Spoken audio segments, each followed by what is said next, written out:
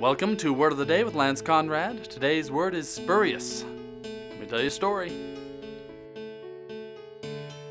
Spurious means false or fake. This word is almost completely unchanged from the Latin spurius, which just meant false. Technically, anything false could be called spurious. However, the modern usage of the word indicates more of a lie or scam. If I claim some herb cures cancer and I'm wrong, that's not necessarily spurious. But if I claim some herb cures cancer so I can sell it, even though I know it's worthless, that's spurious. Obviously, people spouting spurious claims are mostly going to be harmful, but there is one case in history where a spurious claim ended up being a good thing. Harry Grindle Matthews was a British inventor in the early 1900s.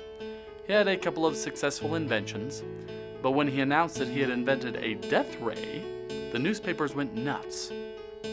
Matthews could stop engines, explode gunpowder, and much more from a significant distance with his wondrous device. The problem was, no experts ever saw it work. As you may have already guessed, his claims were spurious, exciting investors, but never actually delivering on a real demonstration. However, another inventor, a Scotsman named Robert Watson Watt, decided to look into this death ray technology himself and see what possibilities there were with manipulating radio waves and such.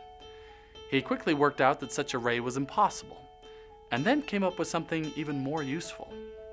Robert Watson Watt, inspired by the spurious death ray, invented the first radar system capable of detecting airplanes.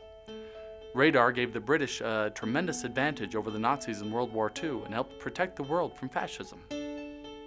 Please take a moment to support us by sharing this video with your family and friends. If you enjoyed it, I'm sure they will too.